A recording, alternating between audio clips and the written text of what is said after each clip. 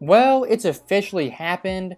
Shannon Sharpe, formerly of Undisputed, has joined Stephen A. Smith at First Take. And on Shannon Sharpe's podcast, they already went into a couple of subjects that were pretty entertaining. And as you could imagine, off the bat, debated LeBron James versus Michael Jordan.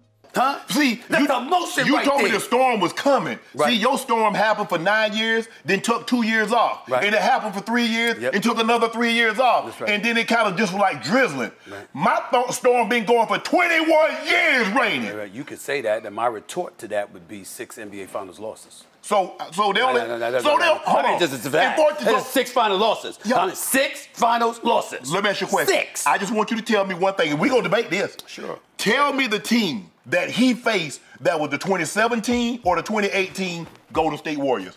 So, stopping that right there, Shannon Sharpe, I understand the point he's trying to make about longevity, how LeBron James' storm's been going for, 21 years? That's kind of a good argument. But compared to Michael Jordan, who only played 15 years, you gotta ask the question, how has LeBron played so much longer, but he's still trailing him in so many accolades? I mean, look at this. LeBron James, the gap between him and Jordan is 1 MVP, 1 Defensive Player of the Year, 9 scoring titles, 3 steals titles, 2 championships, 2 Finals MVPs, and 5 All-Defensive First Teams. At some point, LeBron's longevity, playing 21, 22, possibly 23 years. When you compare that to Michael Jordan, who only played 15 years, it's going to be pretty hard to explain why LeBron James doesn't have more accolades and championships. And hypothetically speaking, if the gap between Jordan and LeBron in accolades was an actual NBA player, it would rival the legacy of someone like a Kevin Durant. And KD is no slouch, don't get it twisted, he's a top 15 player of all time. And for Stephen A. Smith, I don't think he's the best representative of a Michael Jordan fan and a real good pro-Jordan argument, as what he always brings up is finals record being 6-0. And look, that's fine, it's a valid argument, but when you say it 24/7, 365, that same old cliche, it kinda gets boring.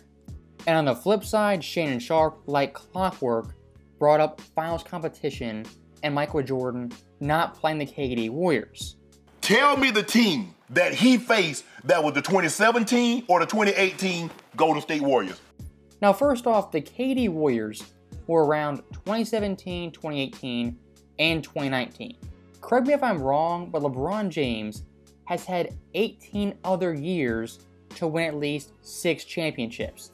Let's not act like the Kevin Durant Warriors were just a 10-year dynasty that stopped LeBron in his tracks. And secondly, why when debating competition, we immediately jump to the NBA Finals? And what we always ignore is the road to the Finals.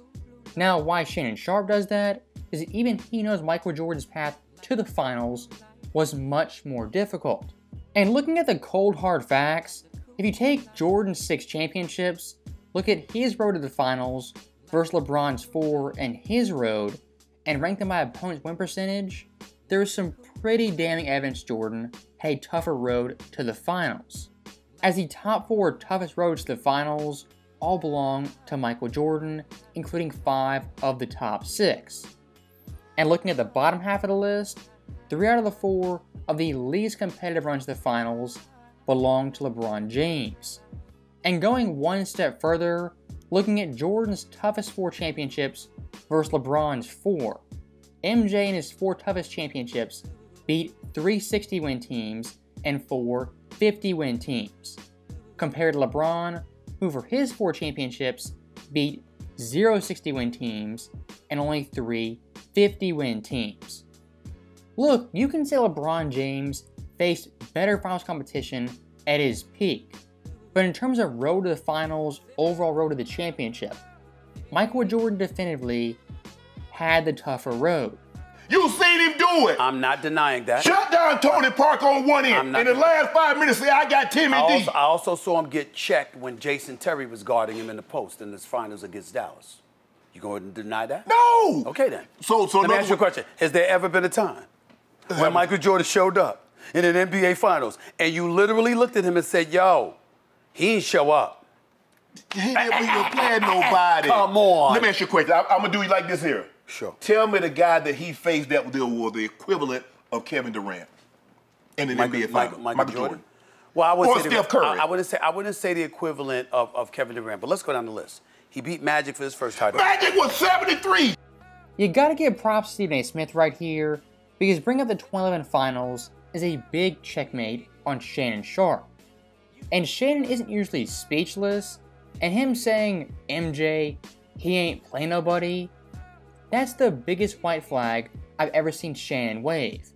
As even he can't deny Michael Jordan on the biggest stage never choked or fumbled like LeBron James in that series.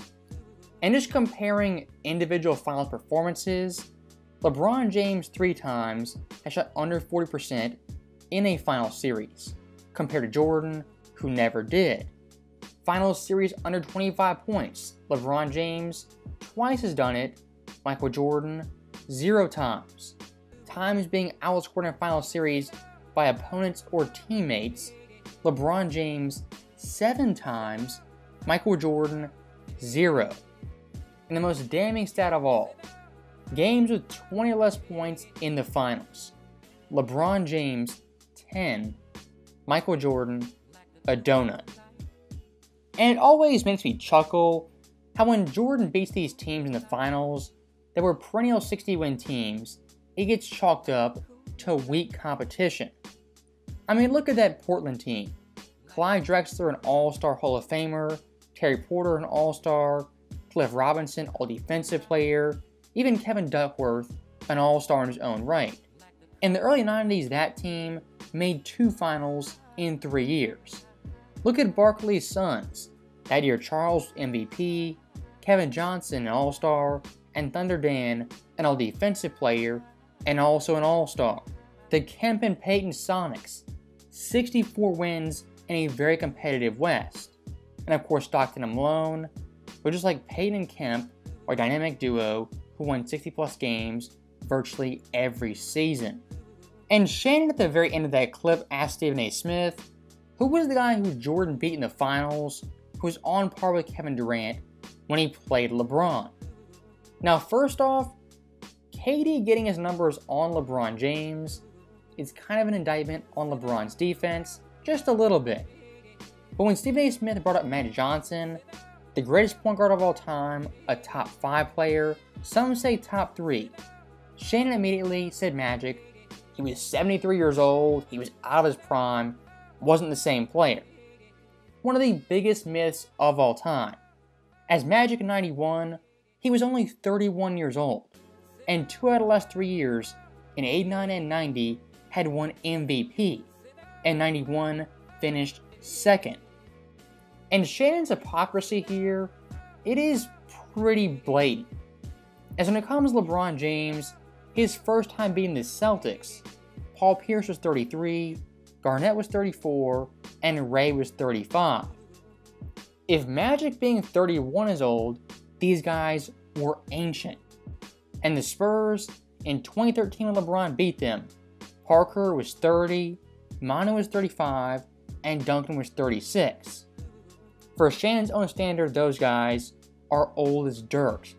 Magic Johnson in the first title, Clyde Drexler and the crew the second title, Charles Barkley, Kevin Johnson, don't ignore that, Dan Marley and them the third title. Good Okay. Peyton, the glove, with Sean Kemp before he became that's Sean one Kemp. Hall of Famer. And then also you've got Karl Malone, John Stockton. Yes. And you have an NBA game that was considerably tougher at that particular moment in time than today's NBA game is in terms of physicality and what's allowed. Yes.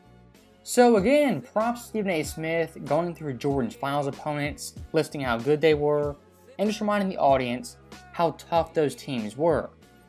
And Shannon's only retort to Stephen A. Smith was chiming in very quickly that, quote, that's only one Hall of Famer in reference to the 96 Suns. Now this line right here is so disingenuous, so just lacking any context, it makes my head hurt. As the Hall of Fame player label provides no context and no insight to how good that player was, in that season. Let me give you guys an example.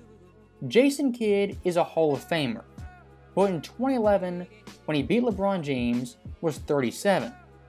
Look at his stats. 9.3 points, 7.3 assists, 4.5 boards on sub 40% shooting. Technically, J. Kidd is still a Hall of Famer who LeBron played. Stay with me. Kevin Johnson, 93, who isn't a Hall of Famer, lost to Michael Jordan in 1993, was 26 years old, putting up 17.8 points, 7.9 assists, 2.7 boards on 48% shooting. Now, technically speaking, by the Hall of Fame label, Jason Kidd was better than Kevin Johnson. But using our good old friend context and common sense, we know KJ in that series was much better than a 37-year-old Jason Kidd. And going one step further, look at Shawn Kemp, 96.